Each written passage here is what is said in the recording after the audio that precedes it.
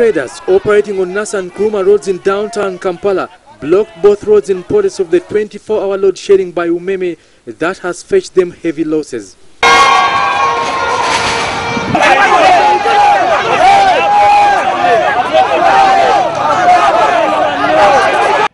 It all began in the morning when police clashed with the same group that was grumbling over power shortages, but Umeme responded fast and reconnected them.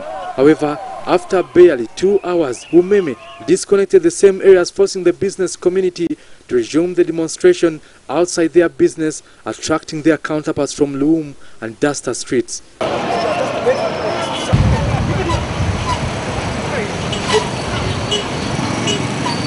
it here.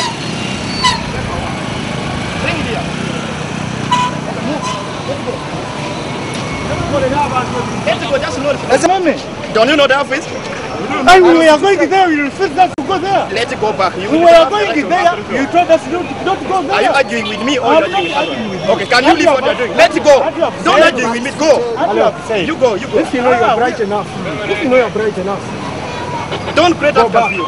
Traders blocked the roads using garbage cans and burning car tires, prompting police to respond by firing live bullets and spraying tear gas to disperse the crowd.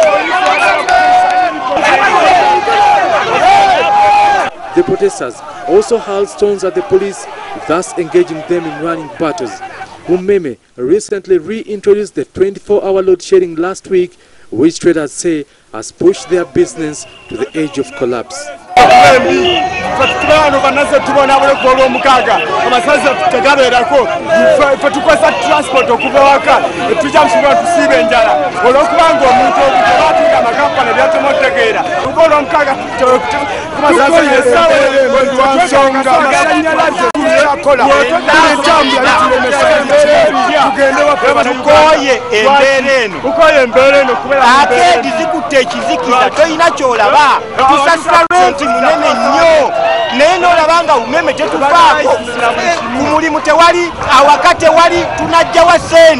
Kampala City Traders Association Kasita has however disowned the protests earlier believed to be organized by them, but hastened to add that they were equally affected by the power shortages.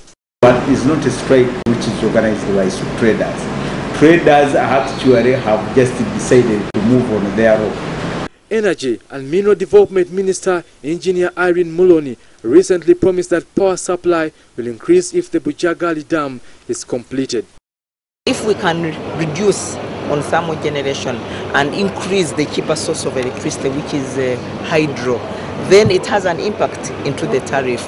And the other key issue are the losses. If losses are high, then the impact on the tariff negatively. So if Umeme can reduce the losses as much as possible and we increase generation capacity through hydro which is one of the cheapest forms of electricity, then it will have